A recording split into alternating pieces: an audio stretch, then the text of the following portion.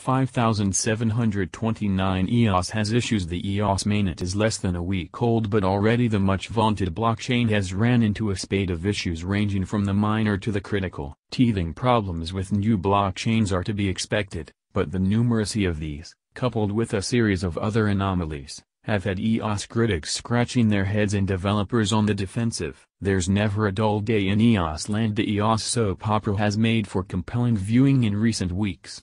The level of hype and funds invested in the project meant a soft launch was never going to be possible. Satoshi appears to have launched Bitcoin alone, with zero fanfare in the world oblivious. EOS, on the other hand, has launched following a year-long $4 billion raise, having excited half of the crypto community and they alarmed the other half. The most recent issue was a bug which caused block production to stop over the weekend, forcing a conference call between Block.1, EOS developers, and the 21 block producers tasked with running the network. The cause of the problem appears to have been an error in the latest build, obliging EOS to resort to an earlier version of the code. This raises the question of how much testing is being performed on new code. It looks like Block.1 is issuing updates that have not been thoroughly tested, forcing them to fix problems as they occur on the mainnet. Features, bugs, and anomalies. While unfortunate, bugs are to be expected when an entirely new blockchain launches, and Bitcoin and Ethereum weren't without their issues in the early days either. But there are troublesome aspects of EOS that are there by design, and whose presence is harder to explain. There's the high amount of tokens that must be staked by developers. For instance, in order to run EOS dApps, the amount payable ranges according to the amount of network resources the dApp requires. Had CryptoKitties been running on EOS at the height of the dApp's popularity, it's been suggested that the amount of tokens required to operate it would have ran into the millions of dollars. And then there's the complexity of creating an EOS wallet. Creating an account calls for obtaining the assistance of an existing account holder.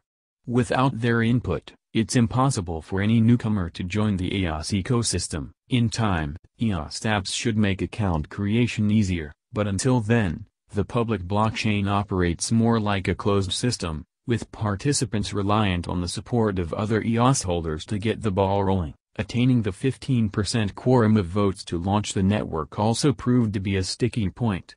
Token holders were required to vote via a process that included entering their private keys. Due to the risk of being tricked by fake EOS dApps, most token holders chose not to vote, leaving the voting process stuck for days at below the 15% threshold. EOS oddities have failed to dampen market enthusiasm despite all the drama, glitches, and oddities of EOS. The market has remained bullish on Dan Larimer's blockchain. With so many token holders invested in the project, the community is willing EOS to succeed no matter what, and no amount of negativity or FUD, as the acronym goes, will be allowed to prevail. Even when a major bug was discovered in EOS prior to launch, followed by the hasty creation of a bounty program and the discovery of several more bugs, the market shrugged the problems off.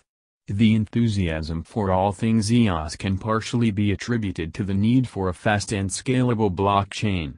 Even the network's most ardent supporters will concede that EOS isn't perfect, but given the alternatives, a sluggish Ethereum and a handful of untested and unused blockchains, there seems little choice but to pray Block.1 can prevail. With each passing drama, the pro and anti-EOS brigades become more firmly entrenched in their positions.